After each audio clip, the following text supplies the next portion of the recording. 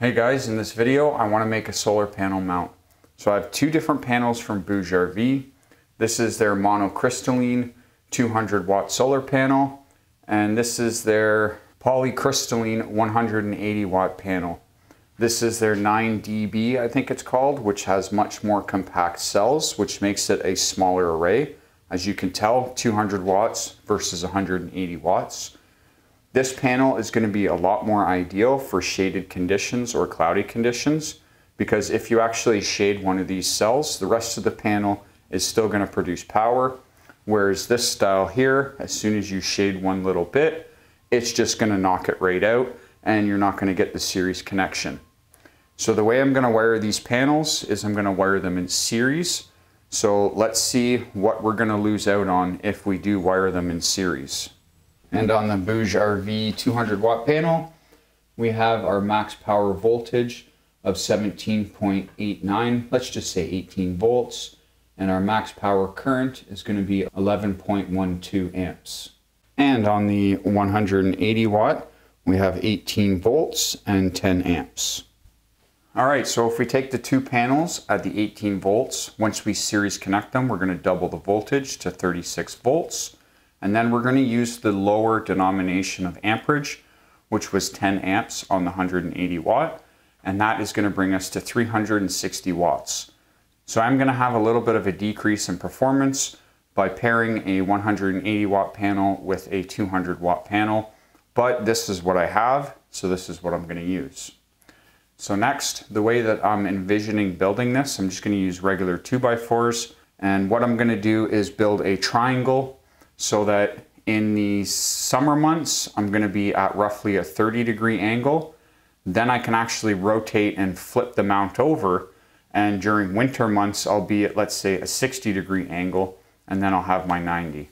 So that way it's going to be a dual purpose mount that I can use summer and winter, depending on the seasons.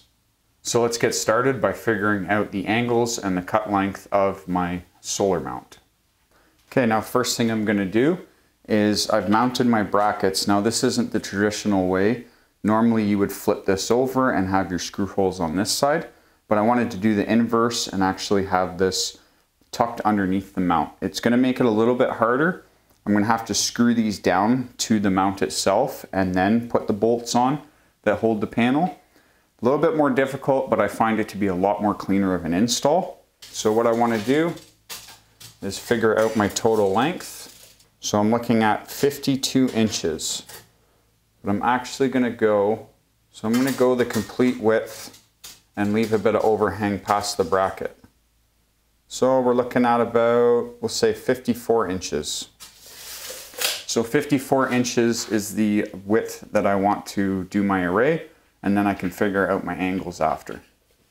Okay, and pumping some numbers into this triangle calculator. Now I could have done it all on my own using, math, but this makes it much easier.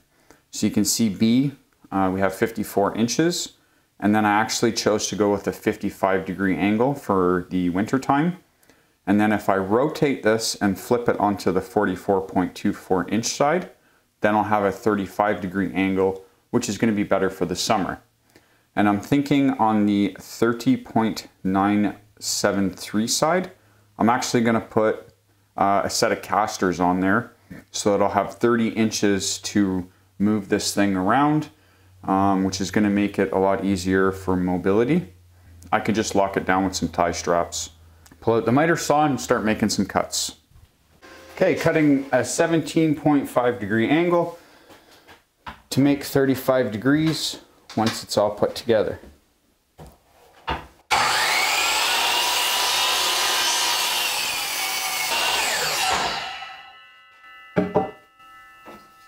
And there I go.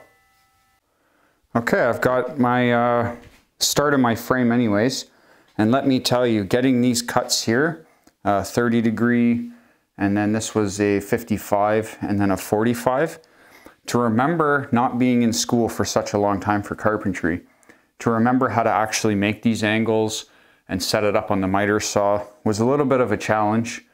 I haven't done it in years and years and years, so it was a challenge, but I got it. A little bit of cursing, but That's the frame. Now I'm going to screw it together, and then that's going to be the main parts of the solar mount. Okay, and now I have my basic frame.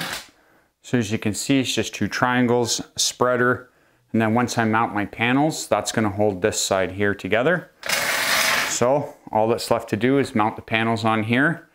This is going to be the summer angle, and then if I flip it up, this is going to be the winter angle on this side here. And the final product.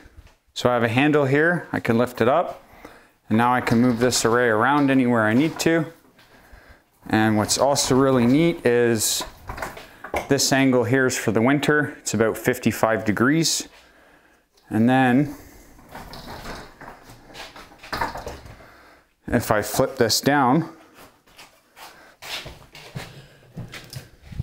now this is at a 35-degree angle, which is going to be good for summer. So I have a winter and summer mix on this. So that is really nice. Now what I can do is, if I put this in the winter mode, it should be fine, but I have a couple of ratchet straps and anchors I'm going to put into the ground and then actually hold this down so it doesn't get blown away or tip over. So that's going to keep that secure. And there we have it. The array is in the winter position. I've got some stakes into the ground with some really cheap ratchet straps. That's going to hold it. Not going to allow it to tip over. So this project was just a fun project that I had some extra panels lying around. I figured I would try and use them. So if you like this type of thing, let me know in the comment section below, and thank you very much for watching. Bye.